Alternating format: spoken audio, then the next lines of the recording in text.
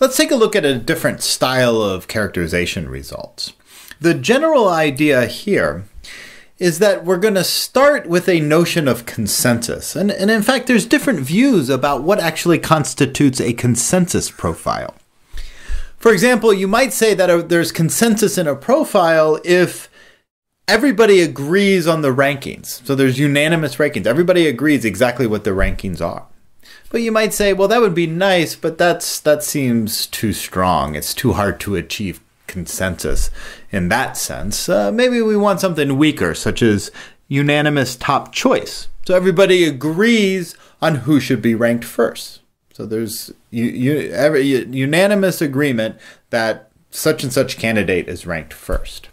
But perhaps you think that that's a bit too strong, and so you can weaken it and say it's a consensus profile if the majority relation is transitive, or if a Condorcet winner exists, or if a simple majority for a candidate exists.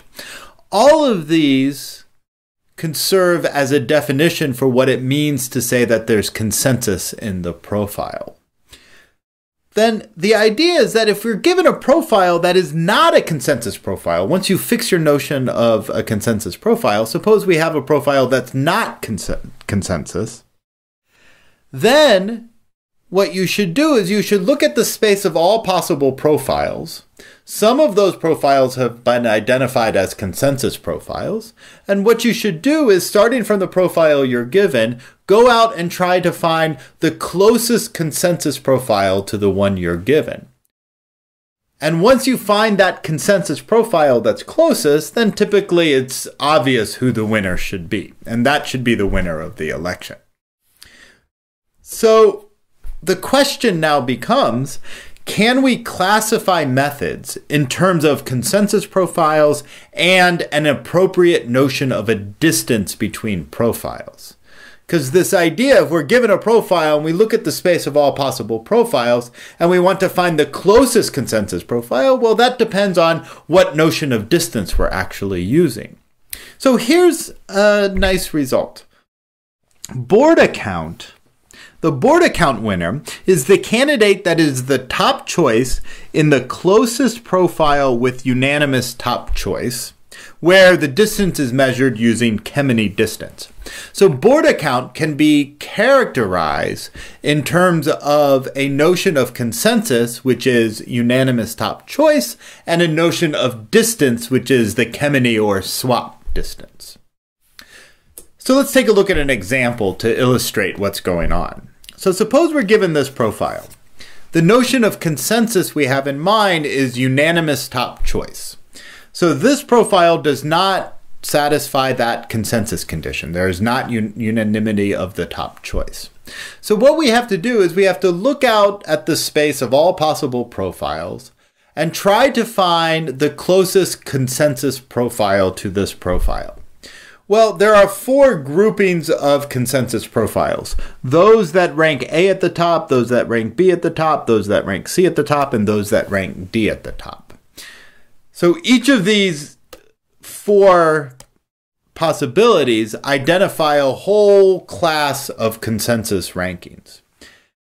And we want to pick out of that class the one that is closest to the data we're actually given. So to calculate that, note that in order to turn this profile into the consensus profile where A is top rank, then these 13 voters have to move A to the top. Otherwise, everything else should remain the same. So if they do that, so we can just calculate the distance between this consensus profile and the profile we're actually given. The distance for this ranking for these 3 voters is 0. The distance for these 5 voters is 0 because A is already ranked at the top.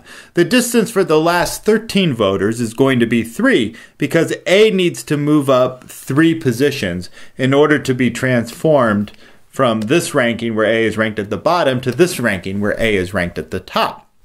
So the overall distance is 0 plus 0 plus 21 plus 18, which is 39.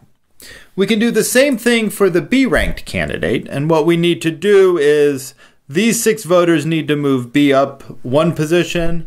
These need to move B up 2 positions, and the 3 voters in the first row, the first column, need to move B up 1 position. So the total distance from the original profile to this consensus profile will be where B is ranked at the top is 3 times 1 plus 5 times 2 plus 7 times 0 plus 6 times 1, which is 19.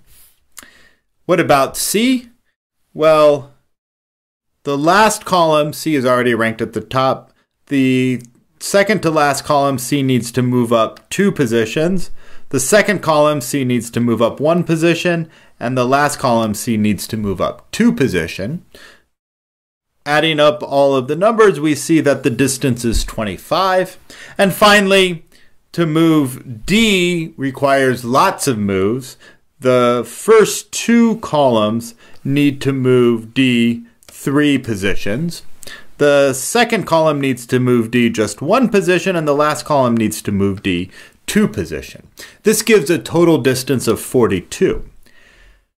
The consensus profile that is closest to the profile we're given is the one where B is ranked at the top. So that's a distance of 19. So B is going to be declared the winner. It turns out, if you pause the video and check, B also is the Borda count winner. So what we have here, we can actually prove that the candidate that minimizes that algorithm that we just went through is always the Borda count winner. So why is that? Well, if A is ranked in position K, then the closest ranking where A is ranked at the top is K minus 1 units away. So if A is ranked in the 3rd position, so this is 1st, 2nd, 3rd, to move to another ranking where you swap as few positions as possible, but you move A to the top, you have to move A up 2 positions. So if A is ranked in the K position, so A is ranked in the 3rd position, then the closest ranking where A is ranked at the top is K minus 1 units away. Suppose that there are M candidates, and let NK of A denote the number of voters that rank A in the Kth position. So now the distance to the closest profile with, A at the top is going to be 0 times the number of voters that rank A in the 1st position, 1 times the number of voters that rank A in the 2nd position, plus 2 times the number of voters that rank A in the 3rd position, plus ... all the way to the last case when M minus 1 times the number of voters that rank A in the last position. As a reminder, the Borda score is you assign if there's M candidates, M minus 1 points to candidates ranked in the 1st position, M minus 2 points to candidates ranked in the 2nd position, all the way down to 0 points to candidates ranked in the last position. Then this is how you calculate the overall Borda score. So the Borda count of A is M minus 1 times the number of people that rank A in the 1st position plus M minus 2 times the number of people that rank A in the 2nd position, and so on. And what we can prove is that if D of A is less than or equal to D of B, this is true if and only if the Borda count of A is greater than or equal to the Borda count of B. You should pause the video and try to prove this yourself. I won't go through the argument here, but it's not a difficult argument.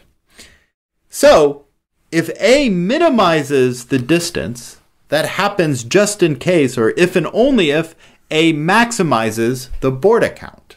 So this proves that the Borda winner is exactly the candidate that minimizes the swap distance to the consensus profile, where the consensus profile is unanimity among the top choice.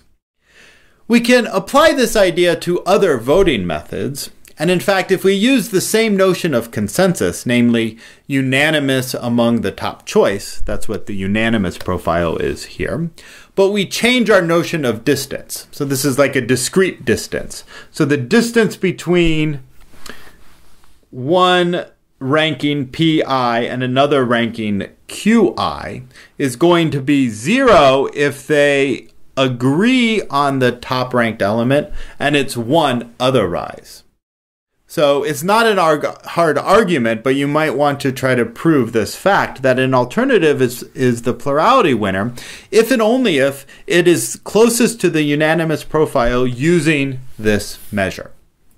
And in fact, we can keep going here. We can look at many different notions of consensus and different notions of distance, and we can use that to characterize the different voting methods.